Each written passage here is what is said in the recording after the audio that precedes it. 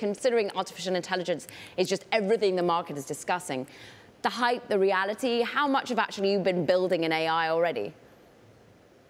Yes, I think so many companies are using AI now, and there's one thing that's really irrefutable, and it is that corporate America really sits upon antiquated technology. And by that, I mean that if you look at across almost any industry, legacy companies that are the market leaders are incredibly asset heavy and have yet to adopt technological innovation. So you see that by looking at successful new market entrants like Magnifi and others, and how asset light they are. And you see that new companies leverage and capitalize their efficiencies on technologies that are available. And they do that in their business models, they do that in their go-to-market strategy, and there's tremendous value to be created by investing wisely on that convergence.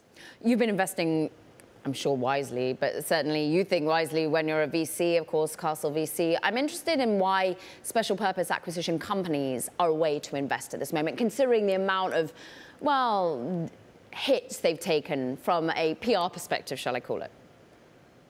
Yeah, I mean, look, as a SPAC, we look for great companies that have what I described earlier, scalable and innovative technologies. They have attractive business models and attractive go-to-market strategies that are going to prove to be really wonderful investments by virtue of the differentiated value that they're going to provide. And by the way, a lot of those companies contributes to the standard of living, and this is what we invest in our SPACs.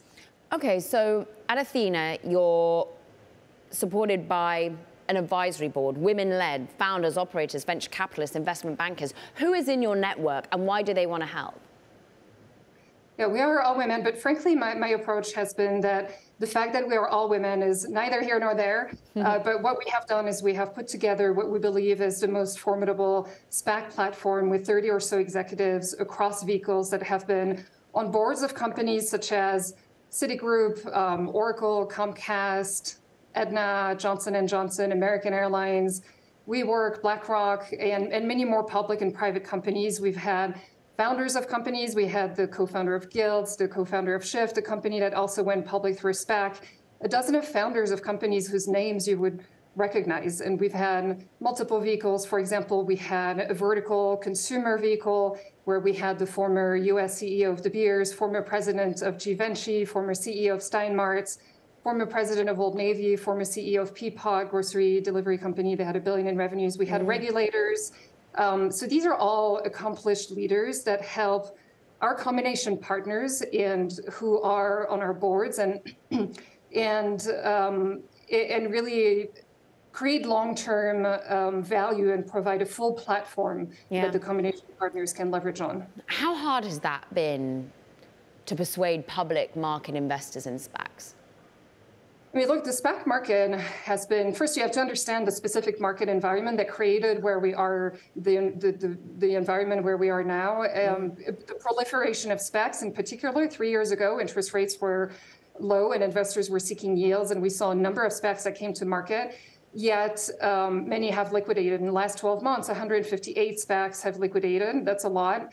Now today, we're facing, again, fear of inflation, rising interest rates, a Fed that had its credibility somewhat tarnished, and equity markets that really took a hit and particularly corrected were the risks on investments that investors are willing to take. So half of the SPAC deals that closed in 2020 and 2021 had very little revenues, or if no revenues for some, and they got crushed.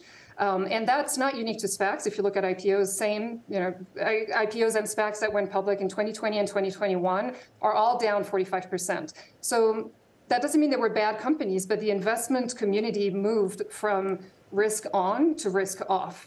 So do you have to wait for the pendulum to swing back? Or how can you now look for new targets, new companies that you think even in a more difficult macroeconomic environment can thrive?